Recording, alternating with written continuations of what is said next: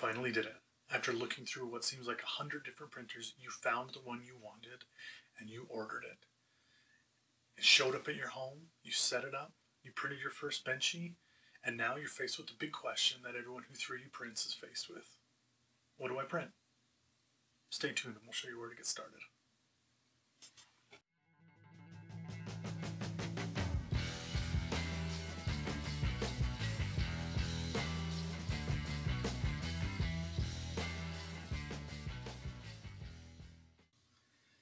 Everybody has that one thing when they get into 3D printing that they want to make.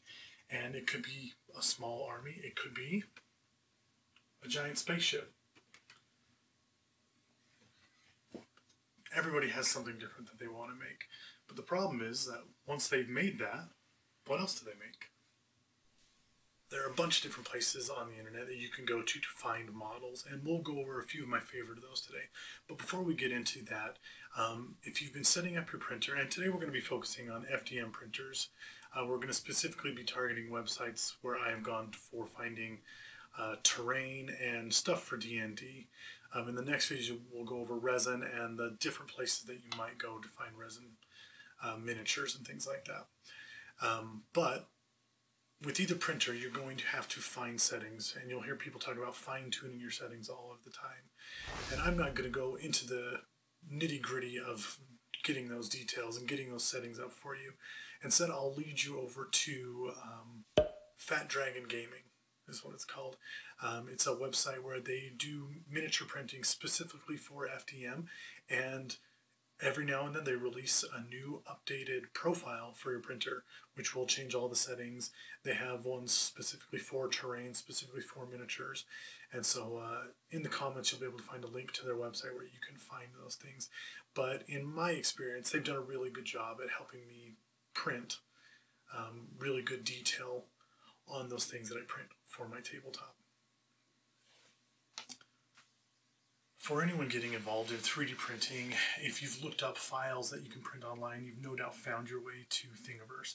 Thingiverse is a fantastic resource for anyone who's trying to print, regardless of what you're trying to print. You can usually find something there. If it's for D&D, you'll find something. If it's for Warhammer or any other tabletop game, you can generally find pieces of terrain or characters or monster models there for free that you can print out.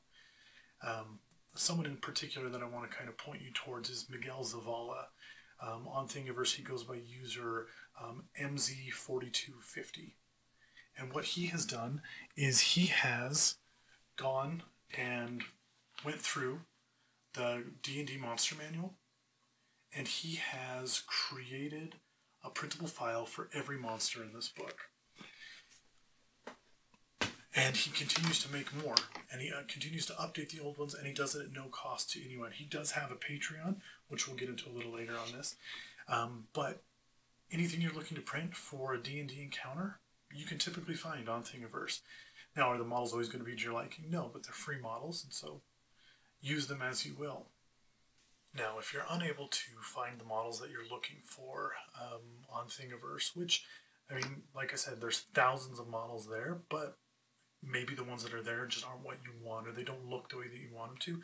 There's various other places you can go to. You can go to thangs.com, which is a lot like Thingiverse, but my preferred is to find yourself a creator on Patreon that you like and subscribe to their Patreon. What Patreon is, for those of you who don't know, is it's just a platform for people who make things to put them up and put them for sale. And in the world of miniatures, it is king. There are hundreds of different creators that are creating new groups of monsters, new groups for encounters every single month. And for a monthly subscription, you can gain access to those. And some of them, yeah, I mean, for $10, you're only going to get 10, 15 minis. But at $1 a piece, that's not too bad. But there are others that release packs of 50, 60 miniatures a month. So you're only paying cents for these models that you get to keep forever, and they're yours. And especially if you find a creator, if you find someone whose style you love, this is the way to go. You know, for that low price, you can pay it once a month, get the ones you want, unsubscribe, and then jump back in later on when you find something that you want, or you can subscribe to multiple Patreons and support those artists and the files that they make. But most of the things that I've shown on this channel, I have found on either Thingiverse or from various Patreons. My favorite Patreon at this point in time is Epic Miniatures, and that's just because every month they release a new batch of miniatures, and they give you an old batch of miniatures that they came out with in months or years past. And there's usually more than 60 different miniatures, including terrain and big bad guys and multiple poses and things like that. And so for the encounters that I do, I have loved Epic Miniatures. Now, in the last video, we talked a lot about how you don't need to have a 3D printer to do things, you know, to print stuff for your tabletop, but that it can be helpful. And so one of the next things that we're going to go over really quick is websites like Hero Forge or Eldritch Foundry. And what these are websites that you can go to and virtually create the model that you want. Now, when you go through this process and you select all the different things that you want your model to have for your character or your NPC or your bad guy or whatever it is you want to make with these websites, you have two options. You can have them printed out and send it to you. The prices range depending on how in-depth the model is, how big it is, and what material you have it made out of. But they can send them to you. You can go to your local hobby shop and find a lot of these as well. Find miniatures that you can paint, for $5, $6, $7. But the other side of it too is that with both of these websites, you can download the file to print your own for less than $5, and it's yours, and you can print it as many times as you want. So again, can you do this and create random customized models for your party and have them shipped to your home? Yeah, you don't have to buy a 3D printer. You can just have it shipped directly to you. But if you're doing this a lot, it's worth investing in a printer, because then you can buy the files for a fraction of the price and print them yourself.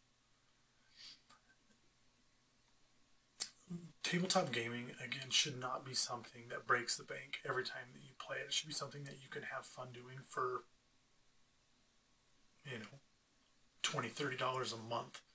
And so with these options, that becomes something that you can do. And lastly, the thing that I wanted to talk about today is a little program called Blender. There are a lot of different 3D application, 3D modeling programs that are out there. Blender is the one that I have gotten to know with time, and it allows you to pull in models and alter those models, change them, do whatever you want to them, and create new ones. Like I said earlier, I'm creating my own game, and so I'm using Blender to create terrain right now, creating my own gas station, but I've also used it to create figures for my tabletop that I'll be able to print out on my resin printer. And so it's amazing to be able to see something go from absolutely nothing to physically printed out and on the table in front of you. I won't be going over how to use Blender because I am by no means great at it, but there are tons of tutorials online that will walk you through it and show you what you need to do. And with these different websites and these different places that you can go, you should be able to find things to print for the next year. And after that, well, we'll just have to make another video and go over more. And until then, don't be so obsessed with making things for your hobby that you actually forget to enjoy it. Until next time.